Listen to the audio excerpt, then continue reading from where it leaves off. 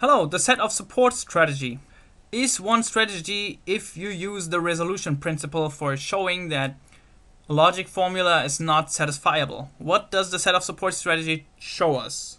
This is the Japanese version if you're interested. Sorry for that. Okay, so imagine you have this formula and you want to show that this is not satisfiable. You want to show that this is satisfiable. So you can also show that just this upper part copied, that this is not satisfiable. If you show that this is not satisfiable, then you have shown that the upper part is satisfiable. So this is the resolution principle in general, but the problem is where do you start checking each other out, right? So you can say, for example, this one and this one will go out to be, well, because the A and the not A will balance itself. So the problem is where do you start making these lines and saying what is better, right?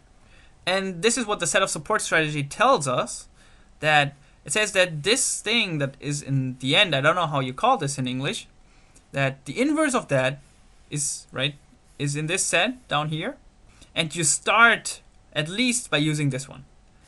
You can use anything else, but you start with this one in the first place. So, and it does not tell us which one of these do we have, so we just choose the first one that we have and we connect these two, figure out that not C and C balance each other out, and what remains is not B and A. And now it's like the linear resolution. If you don't know what this is, you can check it out in the other video. Sorry for the German pronunciation. It tells us that whatever result we get now, we have to use it for a next shortening. So we just use the result that we just had and just the next one in the list over here. We figure out, fortunately, B and not B balances itself out. What stays is the A, and A and not A also balances itself out. And we got the empty set over here. The empty set tells us that this formula here in the bottom is not satisfiable. And this tells us that the formula here in the top is satisfiable. And we're where we want to be. That's it. Thanks for watching. Hope it helped.